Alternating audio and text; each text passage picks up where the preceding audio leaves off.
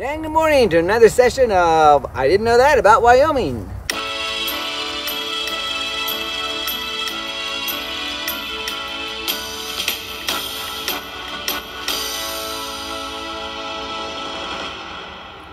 I'm Mr. Dennis. I'm Cammie. And I'm Tatum. And we welcome you to this session, which we are going to talk about the early history of the gold mine in Wyoming. You know, as we think about gold mining, as long as you had a pick and a shovel and a gold pan, you were ready to go. Well, you know, as we think about gold mining in Wyoming, we have to go back to the year 1842. Most people think that the history of gold started in Wyoming in 1867. But in 1842, a mountain man who had come across by the Sweetwaters had started to dredge along the side of the banks, and lo and behold, if he did not find up to $40 worth of gold. Well, of course, that was just a small claim, and not much happened there because at that time people were still not coming into this area to settle. And so it wasn't until 1845 the military had been situated here, and some of the soldiers on their spare time would oftentimes ride up along the Sweetwater rivers and over into what we call South Pass today. And as three of these soldiers came close to what we call Willow Creek today, they started to kind of pan along the old river there, and lo and behold, if they didn't discover gold. The only problem was that before they could actually make any claim, Indians attacked them and killed them, and no evidence is known of the gold that was discovered there. And so we go for a period of time, and it was 1845 that the next kind of finding of gold came about, and that was by some of the early Mormon pioneers who came across through the Sweetwater Valley. And as they were camped one night, it said that a Lyle Robinson, one of the members of the Mormon company, was panning down by the stream, and as he continued to gather gold, he literally found enough gold that when he went back to Salt Lake, he went to the SA office, and there in the SA office they put the gold that he had found and put it into a gold bar, and they said that that gold bar was worth somewhere around $756. Well, that began a cry of gold, just as it did in California. And many of the early Mormon saints who lived in Utah, as well as others, homesteaders that had come and settled there, began to head back east looking for where Lyle Robinson had found this gold. The only problem was, the only direction that Lyle gave them was, it's somewhere 200 miles east. Well, 200 miles east of here would take us to what town? About Rock Springs? Yeah, a little past Rock Springs. Well, that wasn't where the gold was found. And so, disappointed and somewhat discouraged, many of these would-be gold miners who hoped to find their fortune headed back to their homes, and they then didn't have any sightings of finding of gold until 1867. And a lieutenant by the name of Cook and three of his men, once again up around the South Pass area, which we know today, they begun to start looking, and lo and behold, if they did not find what we would refer to as a mother lode. Now, Cammie, can you show us on the little chart here what a mother lode is? A mother lode is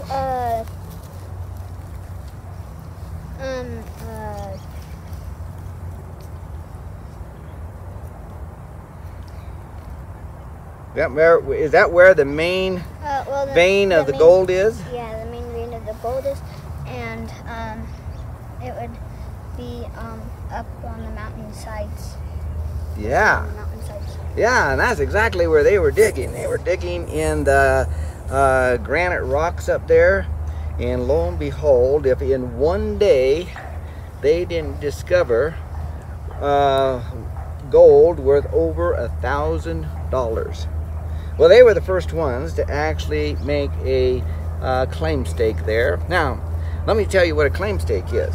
Let's say that you and Tatum went out today and you started to see what the gold miners called color. Color was nothing more than when they would go along and they would actually find gold. And they would holler out, "Color!" And that meant that gold had been found, and that's what they were looking for. Well, with this, if you were to do that, next thing you'd want to do is you'd want to stake a claim.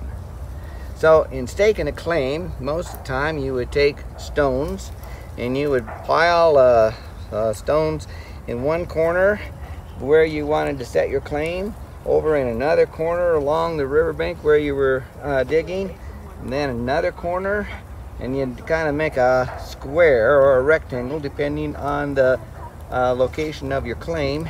And where you put those rocks, that meant to other gold miners that had already been claimed, and now your job was to rush into the SA office in town and fill out a gold mining claim that they could certify and make sure that that claim was yours. Once you had a claim, guess what? Nobody could take that claim from you. And so the faster you got into town, once you discovered color, the more chance you had of assuring that nobody else was going to take that claim from you. All right? All right, well, that's exactly what they did. Well, with this opening of the mother lode that they had found, we come to find out that what they had actually discovered was one of the richest gold veins in Wyoming.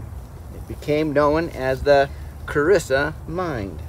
The Carissa Mine is located just outside of South Pass City. The Carissa Mine produced thousands of dollars worth of gold. In fact, interesting fact, I bet you didn't know this about Wyoming, the state of Wyoming acquired the Carissa Mine just a few years ago.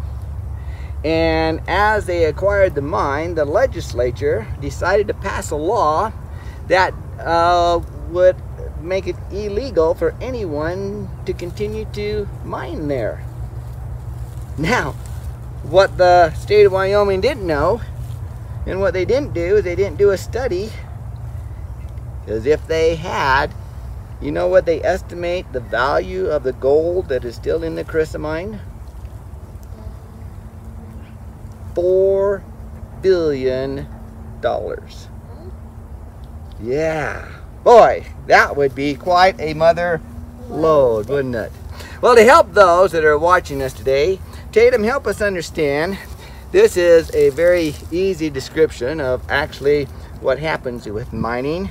But from the mother lode, what generally happens, or often happens, to that gold? The bad weather comes and it takes the gold down into the lode deposit. Point to us what happens there. Right there. So it was up here, and then once the bad weather came, it came down here, and it was there. Yeah, and you notice there are several lode deposits, you know, located along the mountain. Well, the gold miners' hope was to find this mother lode. Well, if they couldn't find the mother lode, their next hope was to find a lode, because a lode would also produce for them a great amount of value. But then what happened, Cammy? What would happen is it would get carried down the river, and it would become placer gold. Yeah, placer gold. Now, the way I remember placer gold is place. Okay, because what happens is through natural means of weathering and storms and just the erosion that occurs, the gold deposit in the mother lode is taken down and placed systematically from the mother lode to lode deposits and placed down into the streams where the streams carry it, and it collects in what we call sandbars. And so as the gold miners were looking for gold, as you and Cammie and Tatum are going to do today, you'd kind of be looking along the river stream there, and you'd be looking for any sign that would indicate to you that there might be gold. And generally you'd be looking for a sandy bar area, and in that sandy bar area might be a rock much like this one here that begun to shine. Can you see the gold flakes that go through that rock? Yeah, because that would be an indication that placer gold has probably been deposited down in that area. Well, the earliest gold miners used, you want to put that on the board there, a wooden bowl, much like this, like bark, and this was called a beta. The beta was the oldest and first use of some kind of apparatus for going down into those areas where that color was located and beginning to filter it out. Okay, well, after that the gold miners would use a pan. You want to reach that one for us, Tatum?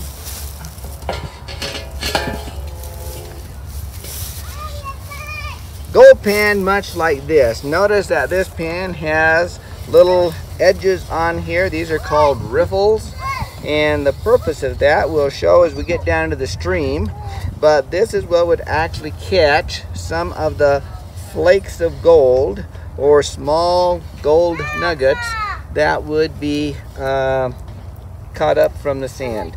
And this is how it would separate that sandy bar from the river to locate some of that gold that we are looking for.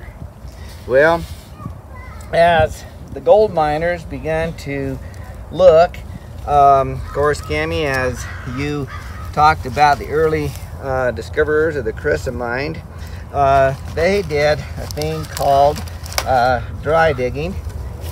And so, in other words, they used picks and shovels.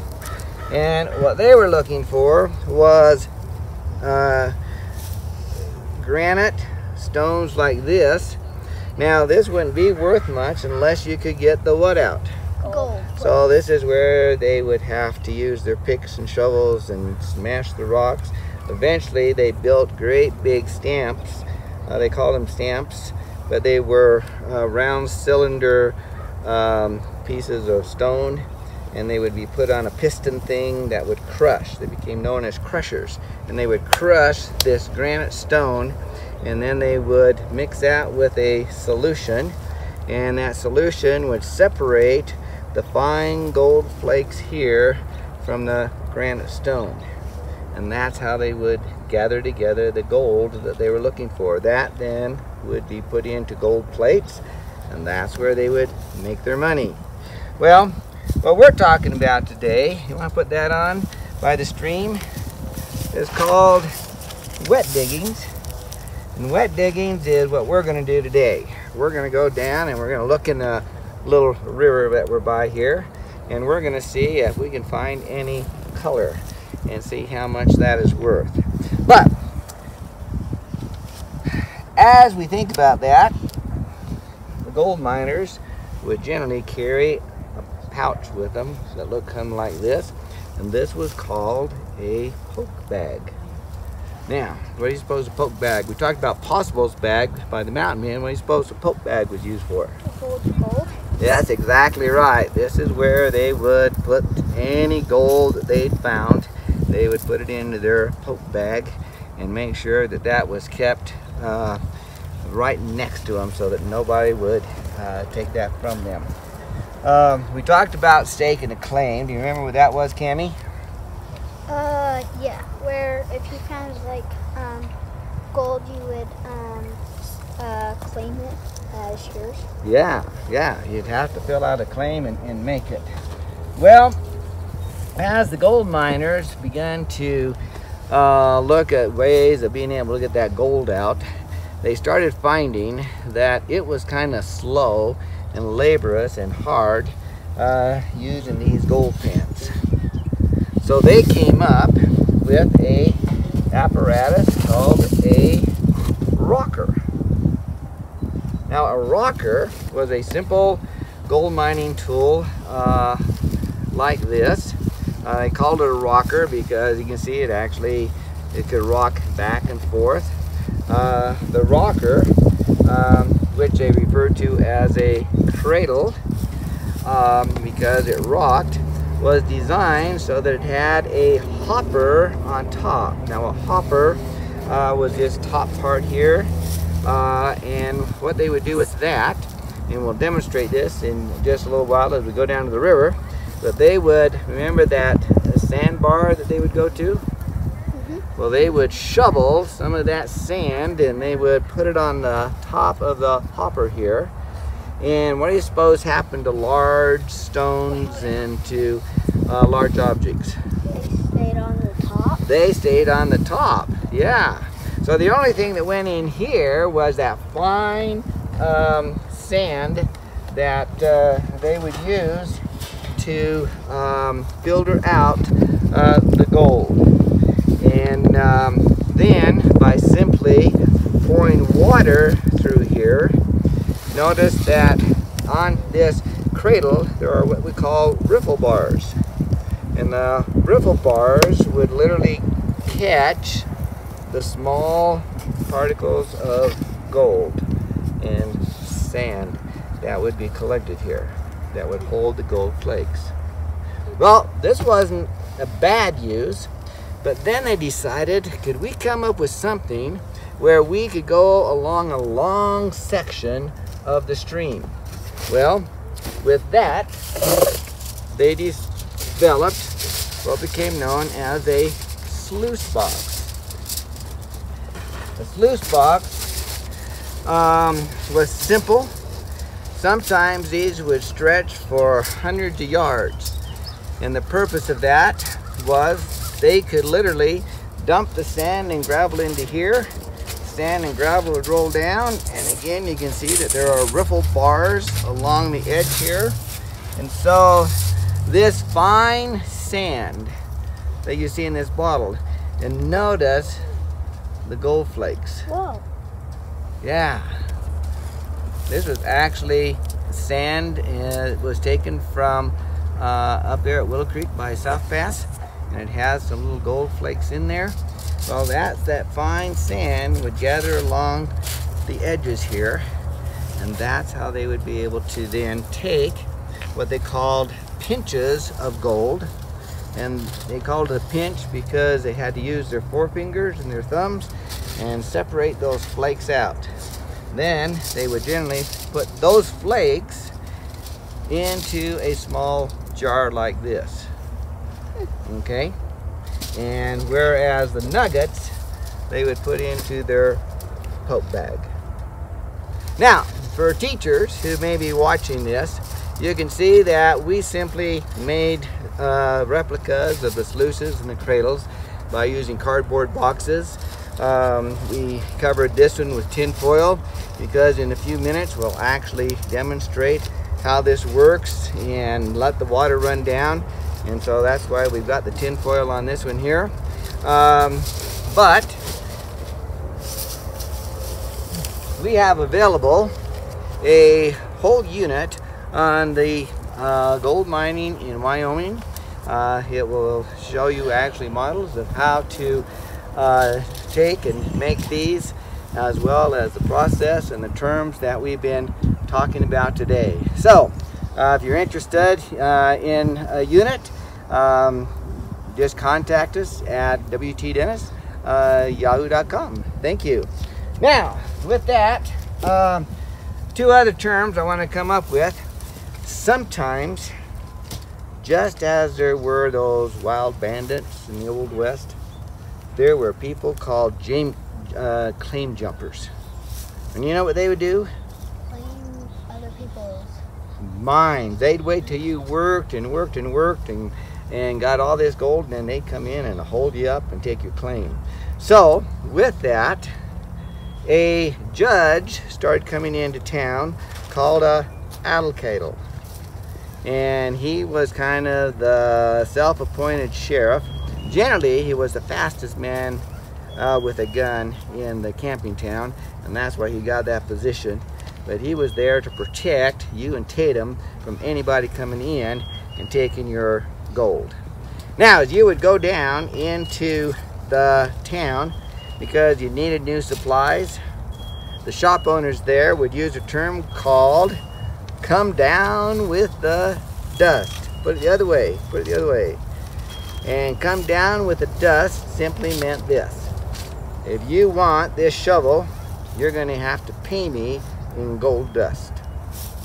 And so, once again, with your gold flakes, you would generally reach in, pour out just enough, a pinch, to put in your thumb and your forefinger, and that would generally be enough gold to buy a shovel or maybe a pick or an axe. And that's how you would come down with the dust and pay for your goods. All right. So, would you guys like to try a little bit of gold mining today? Yeah! All right. Well, let's go ahead. We'll take a break here. We're going to move down by the river, and then we'll kind of show you how all of these things work. All right. Welcome back. And Cammie and Tatum, here we are by the stream in which we're going to look for gold today. You remember Mr. Dennis says that as the gold miners would look along the stream, they start looking for a sandbar. Do you see any sandbar down through Right there? there. Yeah. Do you see anything in the sandbar?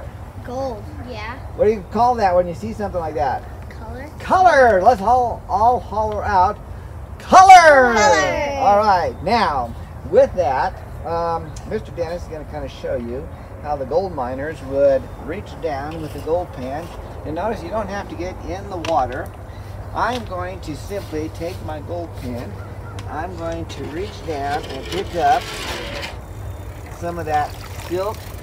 And notice that I have the sand from the sandbar and some water in here. Now I'm going to do a thing, because you guys are going to do this same thing in just a minute. I'm going to do a thing they call sluicing.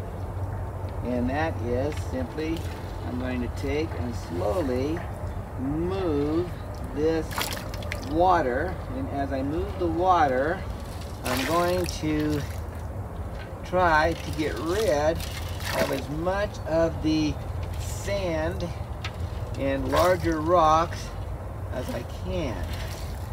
And you just kind of work it slowly like this. And then as soon as you see color, wow, look at that. Cool. Yeah. There's a piece for you. You can, oh, there's another piece that came out. Yeah, look at that. You can work that.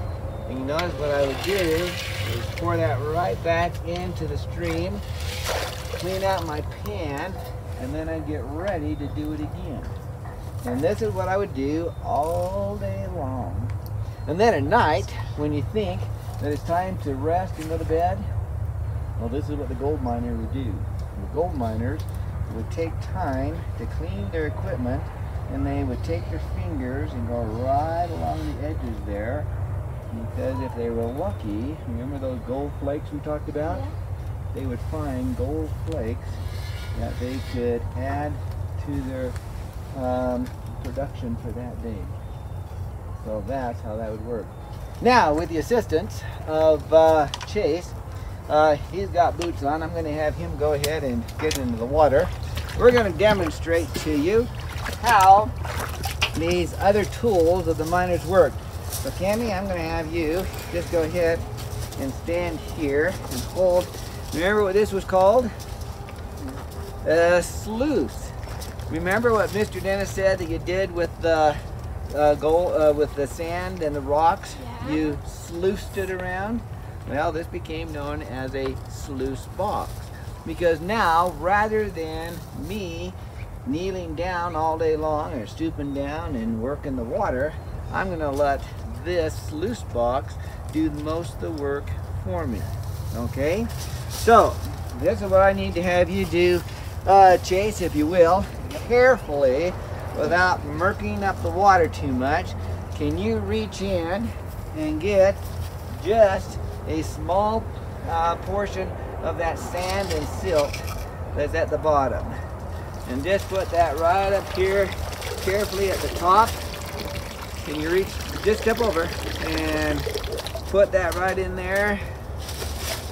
Now, we just used a little here, but you could sort of imagine how fast this would work if you had this running along the whole stream and you had prospectors in there, maybe 4 or 5, 6 prospectors, just as fast as they could, loading up the sand and silt into this, right? Well, again, Tatum, I'm going to have you do this. We have a bucket of water here, just for demonstration, and we're going to carefully pour this water down. Notice what happens to the sand and silt. It washes back down into the stream, doesn't it? Now, as it washes back down, thank you. As it washes back down, what we're looking for is, can we find any gold that's been, can you? Go ahead, I'll hold on to this. Look down there and see if you can find any. Whoa, Cam, you found a great nugget. Whoa, better keep that. Can you find any, Tatum?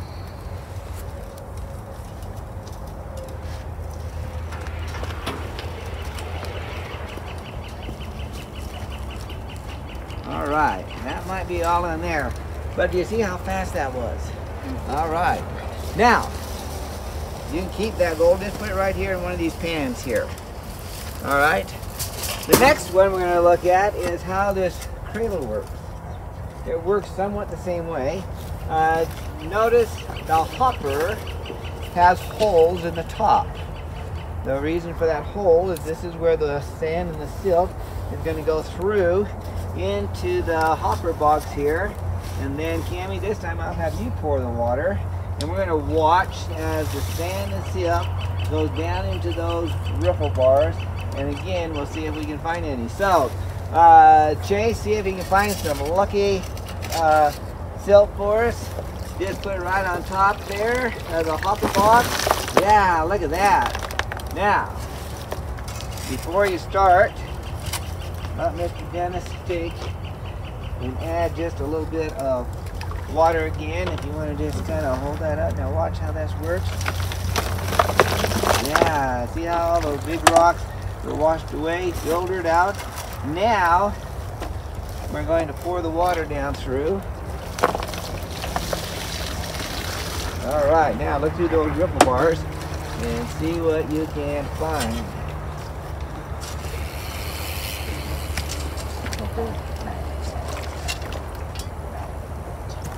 Tatum, can you find any?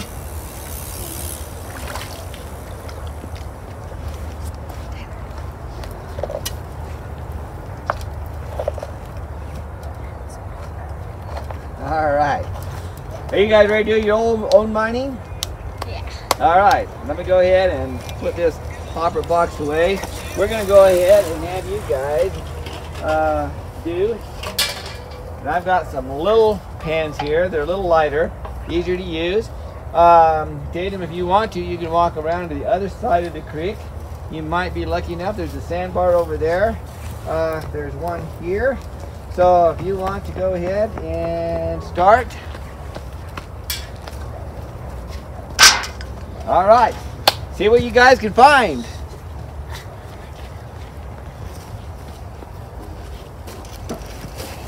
I'm going to kneel around my box. Okay. You can kneel on this. How's that?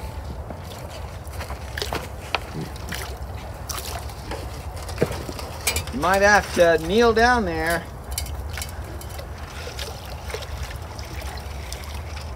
Oh, look what I found right here alongside of you, Cam.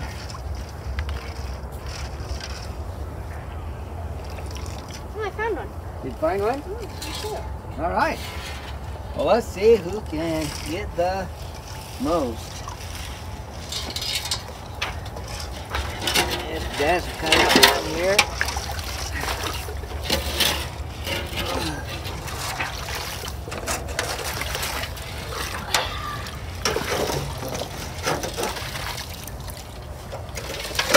Oh.